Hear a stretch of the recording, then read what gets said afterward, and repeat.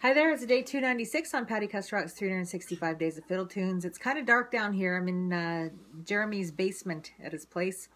And we're going to do a bluegrass tune that I've actually had a lot of requests for this one. And I didn't want to do it because I do have it on an album, but oh well, I can do whatever I want.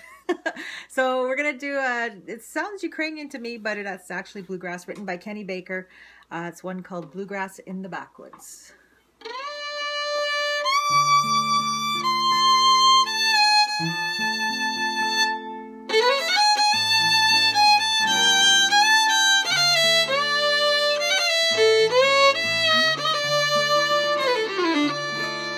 One, two.